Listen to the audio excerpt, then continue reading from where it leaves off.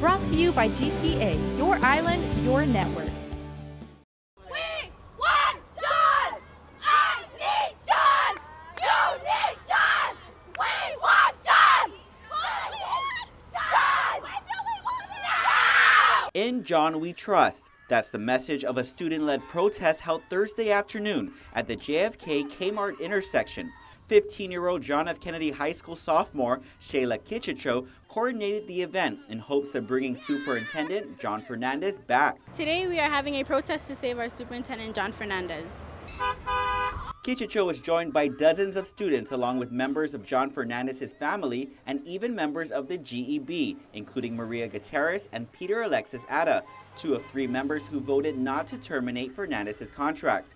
Kichicho says she doesn't understand the board's decision. I just think that it should have been more explained to students because we think that he is such a great superintendent. The protest follows the resignation of 2 board members. Governor Eddie Calvo wrote to his 3 appointees last week asking for their immediate resignations, saying he greatly regrets their appointments. Charlene Concepcion submitted a written resignation, whereas Ryan Torres verbally gave his resignation to the board chair. Ken Chargaloff, meanwhile, says he would like to see this process completed first. The resignations come just as a bill of particulars was submitted to Jon Fernandez's lawyers on Wednesday. GEB legal counsel Gary Gumatauto. Does the board have a copy of the bill of particulars? The board, I've circulated it to them, but because I don't trust the board, somebody's out of that board gave away that investigative report.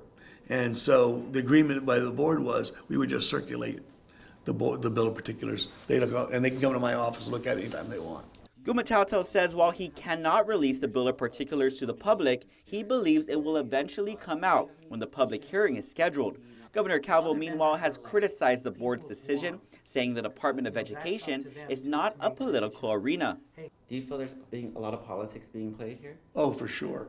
How so? Oh, I think everything in Guam is like that. But in this particular case with Jon Fernandez, how could it be? Well, think about it. Why would somebody a board member release that report? Why would they do that? Gumatauto says while he has his suspicion, he cannot confirm who, if any, leaked the investigation report. A special GEB meeting was held this morning with more than an hour spent in executive session, part of which involved discussion on the bill of particulars. He adds while this is new for DOE, he hopes people will still have faith in the process. I hope that people trust the system to work because it needs to work right, you know, and this is a new area for all of us. We've never done this before. We've lost a lot of superintendents, you know, and it's been done different ways.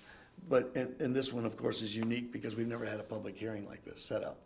So I don't know what's going to happen. As for students like Kichicho, she hopes DOE doesn't lose Jon Fernandez.